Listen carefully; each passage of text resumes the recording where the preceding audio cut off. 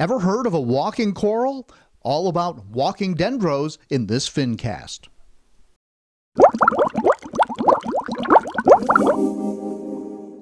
We feed it with our seahorses, we feed it with our flounder, any of our tropical reef fish, our live coral reefs.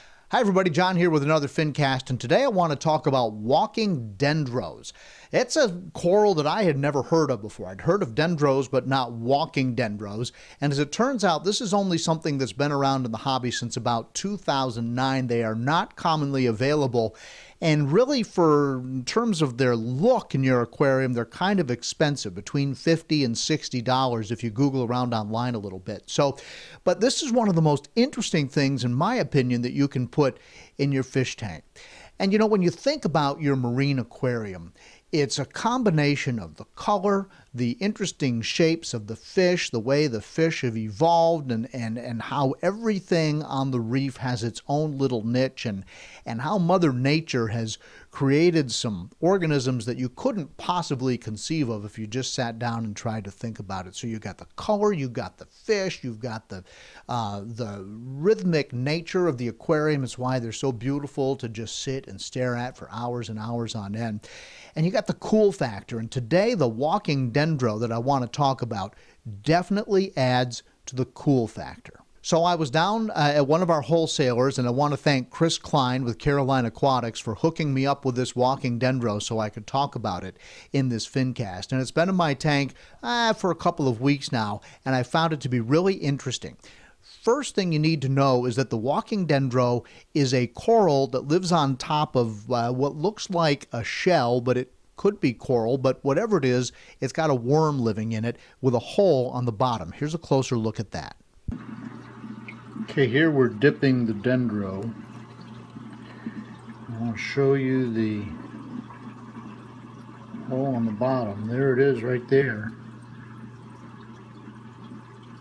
And that is where the worm lives. So what happens is you have the coral on top, you have the worm on the bottom, and the hole goes down, obviously, into the substrate, and the worm just moves the coral around as it goes around and feeds in your substrate. And I've read some accounts on the internet where people will put food right next to the walking dendro, and the worm will immediately come out and move in the direction of that food, so you can kind of make it do what you want. I put mine in my aquarium on the very first night, and it moved like 14 inches. Last night it was right there, and you can see the path that it took. It went to the back, but I don't know where it is. So now every time I go look at my aquarium, I try to find out where the dendro is, and it's pretty easy because it leaves a path in the substrate wherever it goes, and I can see how far it moved and can kind of track it to where it is every day, and it seems to be doing very well with all the other corals in my aquarium. Now, by now you might be wondering, well, what happens if something happens to the worm? Will the coral survive? And the fact is, the coral will in fact survive. At that point, it doesn't have the mobility anymore, but you can put it wherever you want, and the coral will survive. What I'm reading about the coral itself is that it's somewhat photosynthetic, but it also likes to be target fed 2 to 3 times a week. So I'm really enjoying having this somewhat unusual organism in my aquarium, and it's just one more reason that I find reefing so interesting and so engaging.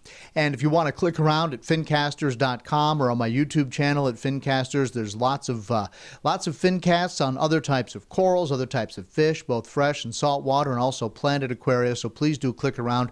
Hopefully you'll find something you like. I kind of think of Fincasters as a one-stop video version of what used to be the old-fashioned magazines on paper. Remember when they had those, right? And they had topics all around the area of aquarium keeping. Well, that's kind of what Fincasters is. So please click around. I hope you'll find something that you like. In the meantime, I'll see you in the next Fincast.